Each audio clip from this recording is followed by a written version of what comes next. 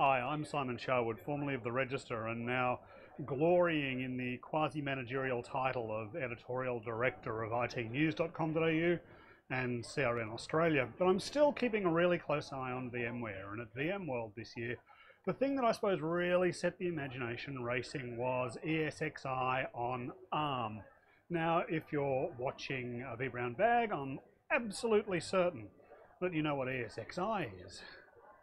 Well, I'm guessing that perhaps you're not completely up on that. Now, the significance of Esxi on ARM for me starts with what I have here in my pocket, which is a smartphone.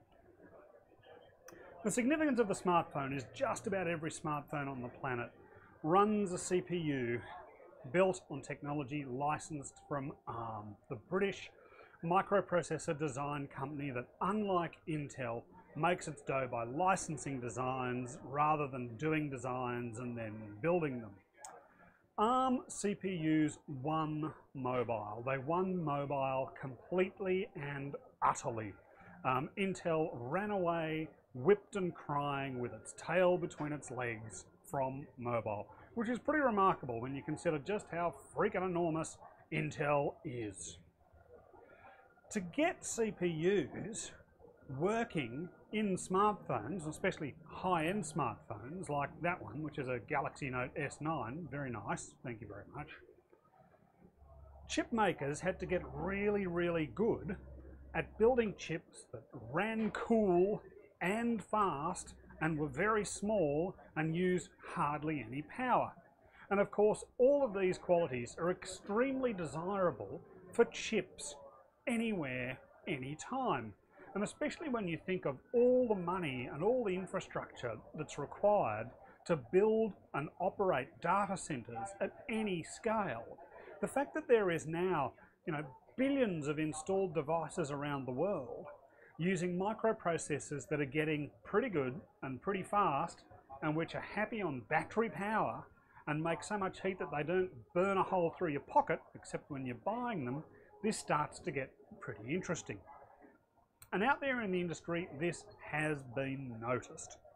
There are a number of firms that are starting to build server-class CPUs and indeed whole servers around ARM CPUs. And some of them are making stuff that on paper looks pretty damn good. I mean, if you Google the Thunder X, I think that goes up to, 32 cores, so 64 threads, impressive I/O. There's quite a few people out there doing that, including Qualcomm, which of course dominates mobile chips.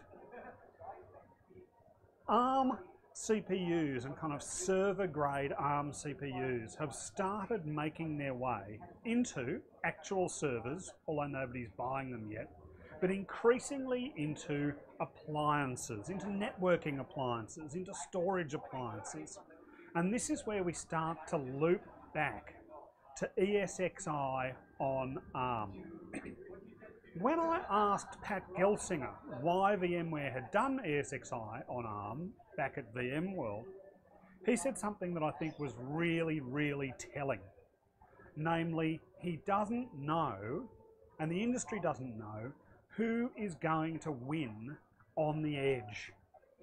So we all know that out there on the edge there are going to be millions upon millions of computers, either filtering data or gathering data or doing compute closer to where people are so that applications that just don't like latency get compute and storage out where they need it.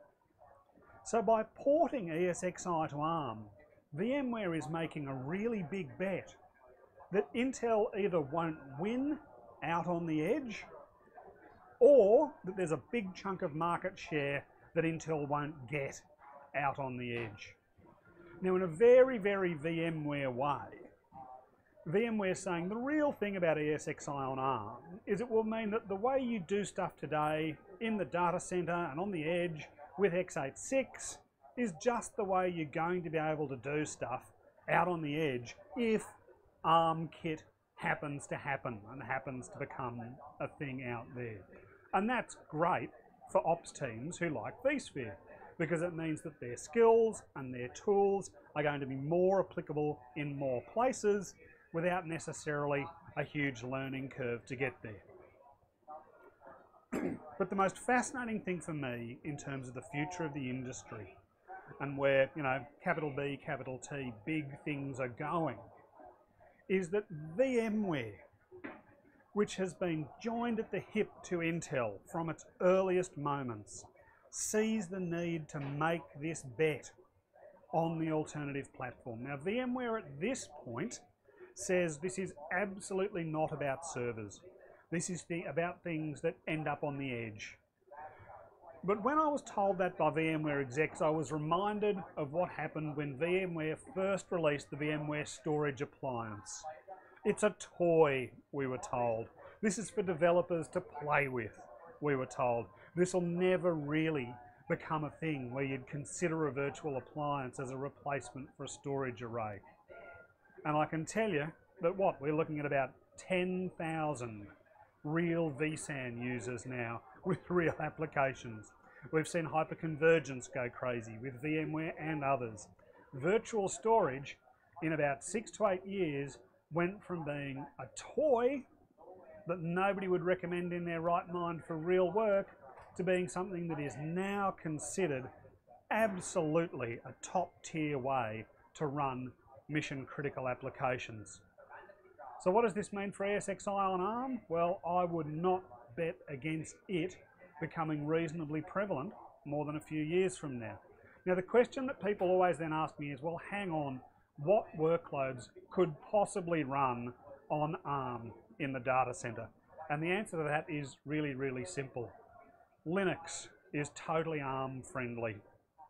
The guys behind ARM-powered CPUs are in there on the kernel development team now, getting Linux ready for their stuff. I suspect that it won't be long before we're starting to talk about IT operations that split between core and or legacy applications on x86 in public clouds and on-prem, and new classes of edge and or cloud native applications that run on a mosquito fleet of distributed ARM devices scattered across the internet. And guess what? VMware's going to be there.